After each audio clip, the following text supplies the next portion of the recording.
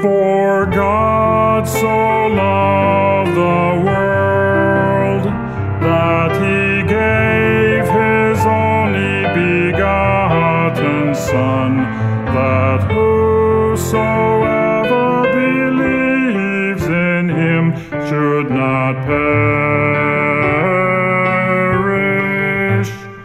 but have everlasting life, have everlasting life. And Jesus returned in the power of the Spirit into Galilee, and there went out a fame of him through all the region round about. And he taught in their synagogues, being glorified by all. And he came to Nazareth, where he had been brought up. And as his custom was, he went into the synagogue on the Sabbath day, and stood up to read. And there was delivered unto him the book of the prophet Isaiah.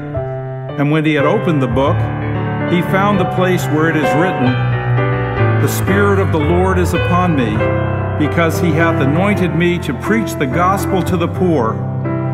He hath sent me to heal the brokenhearted, to preach deliverance to the captives, and recovering of sight to the blind, to set at liberty them that are bruised, to preach the acceptable year of the Lord. And he closed the book, and gave it again to the minister, and sat down.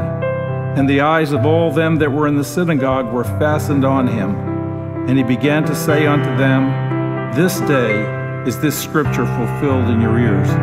Luke 4:14 through 21.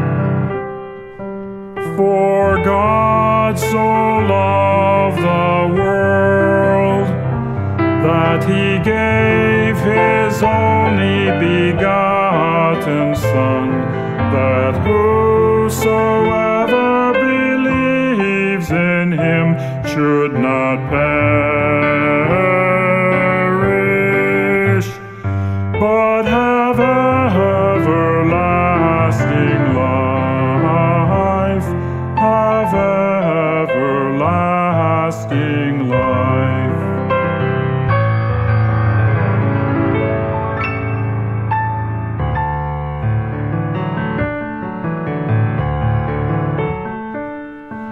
For God so loved the world that he gave his only begotten Son, that whosoever believes in him should not perish,